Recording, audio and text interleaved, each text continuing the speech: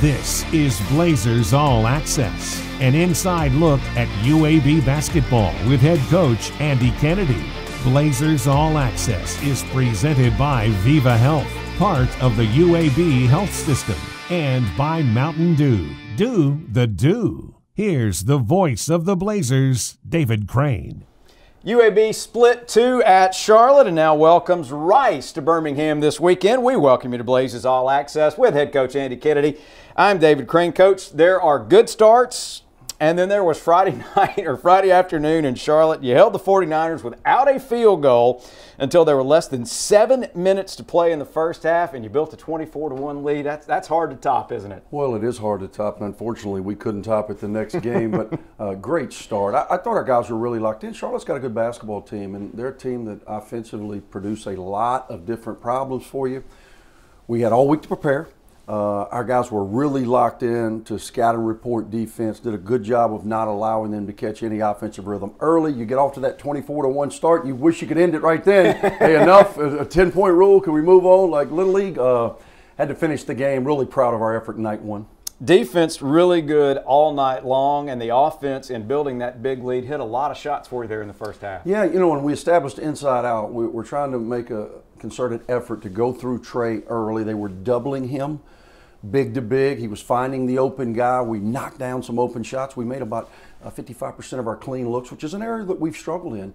So when we're making shots and we're guarding at that level, Blazers are pretty good. UAB led 37-11 at halftime and cruised to the 61-37 win on Friday at Halton Arena. Trey trying to back it out, lobs it in the lane, caught by Love, and he'll lay it up and in for 2 more. Well, nice recognition there by Trey Jemison. Ertl with it up the right side into the front court, little stutter step move. He'll pull up from 3 and hit it. Wow, big time play. Ertl's got it, foul line left, turnaround jumper up and in. 5 for Mike Ertl. Young with it, top of the wheel. Bullet pass in the lane, stolen by Lovin. He'll lob it ahead to Tyreek Scott Grayson for the 2-hand slam. Jalen penetrates, underhand scoop to Ronji Gordon, who lays it up and in. Rossetto, bullet pass underneath to Kirkland for the lay-in. Wide open basket in the, wow, that's a wide open bucket. Great find, Trey Jemison in the lane, the 2-hand slam left. Stop, feed it underneath to Jemison, another wide open slam. The highlights are brought to you by Viva Health. You weren't thinking about a Medicare plan back then, but at Viva Medicare, it's been on our mind for a long time.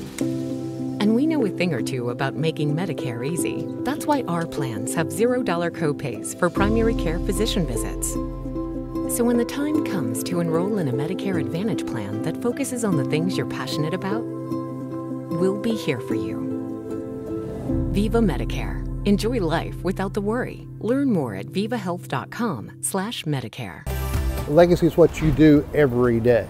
We try not only to help people with their financial legacies, we hope that we enrich their lives and help them become better people so that that total package, at the end of the day, is something they can be proud of. We help them craft their legacy. Coach, games like Friday can be tough for both teams, but for different reasons. And I know you knew you would see a different Charlotte team on Saturday, didn't you? Well, we saw exactly what we anticipated, a team that played with desperation.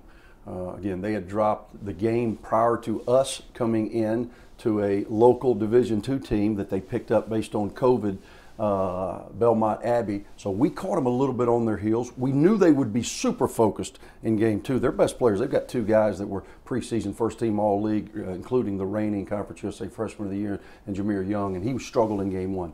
We knew he was not going to do that in game 2.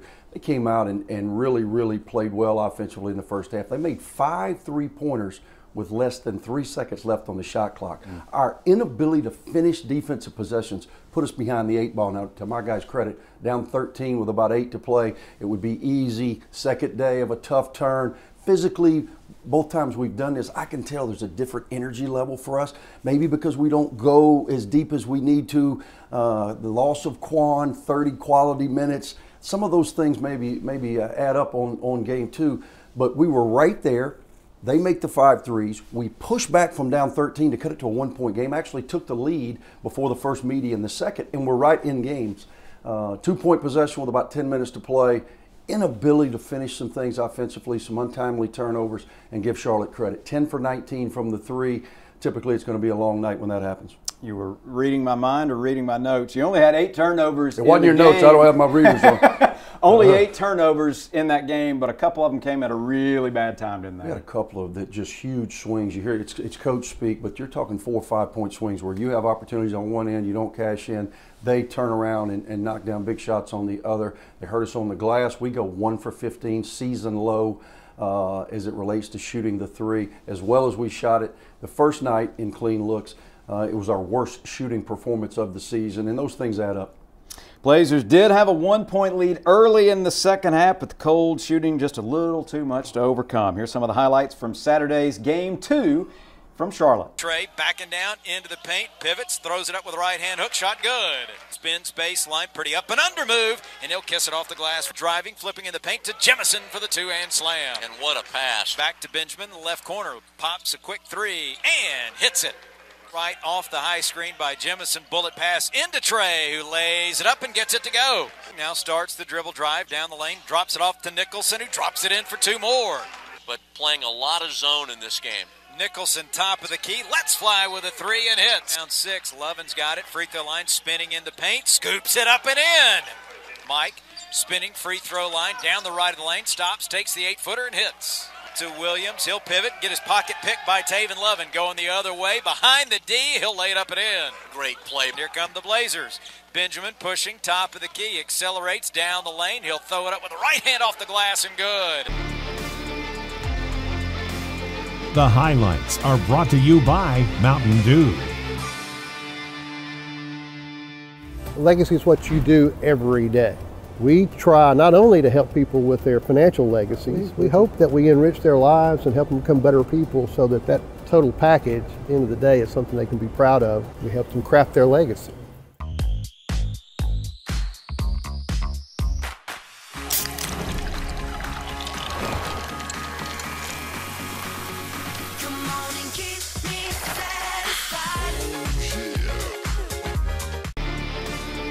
This segment of Blazers All Access is sponsored by Regions Bank.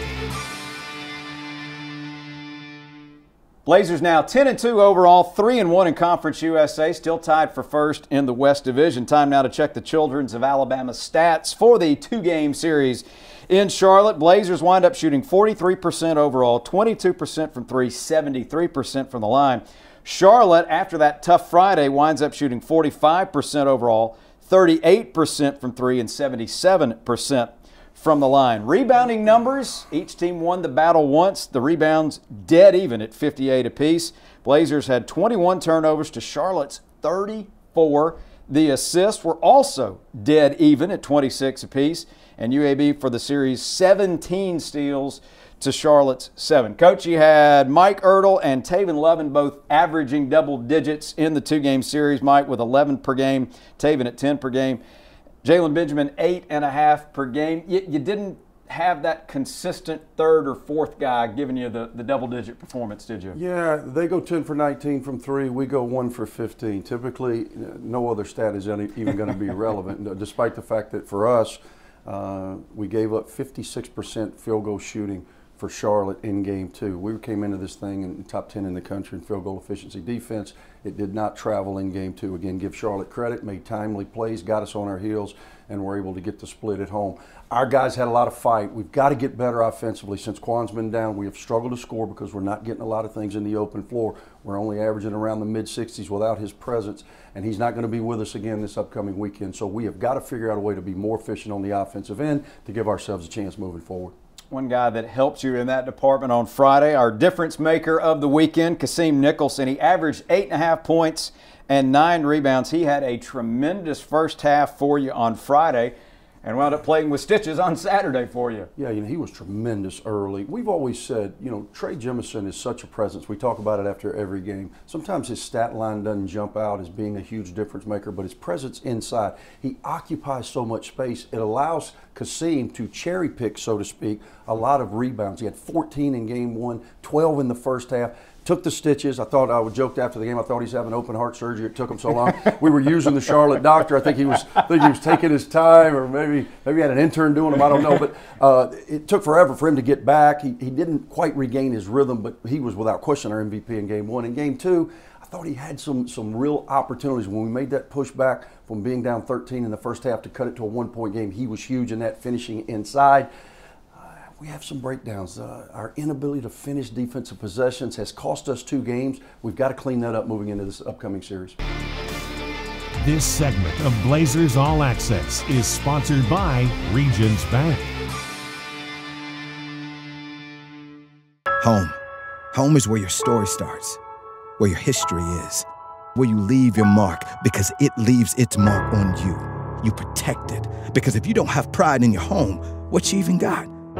So lace up, stand up, cheer from the stands, cheer from the streets, cheer with your sisters and your brothers. Wear it, wave it, join the band, because this is your home's team.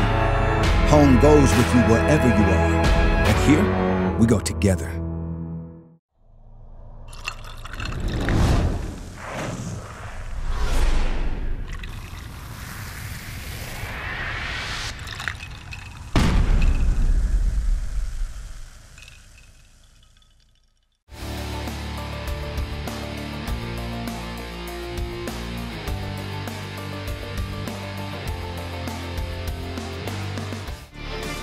This segment of Blazers All Access is sponsored by Legacy Credit Union.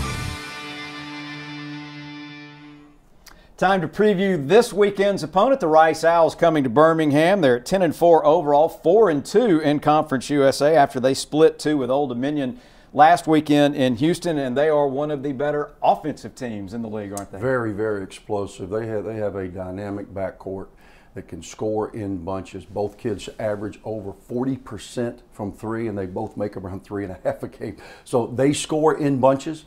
Very, very potent offensively. We've got to do a great job of trying to eliminate easy looks for them. They want to play fast. Tempo shouldn't be an issue. Again, our offense has to catch up with our defense, and I think that's especially important leading into this series with Rice. Bunch of good shooters. You mentioned Quincy Oliveri and Travis Evie, both in the top 10 in scoring and are the top 2 3-point shooters in Conference USA. Max Fielder leads everybody in shooting at almost 69%.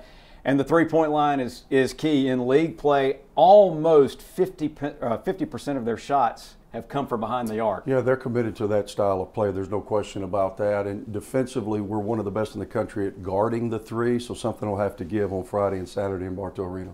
Friday night, a 6:30 tip here in Birmingham, and then on Saturday we'll start at 4 o'clock. Good luck against the Owls. Thank you. For head coach Andy Kennedy, I'm David Crane. Thanks for being with us. We'll see you next time on Blazers All Access. Blazers All Access has been presented by Mountain Dew, Do the Do, and by Viva Health, part of the UAB health system. This has been a presentation of the Blazers Sports Network from Learfield IMG College.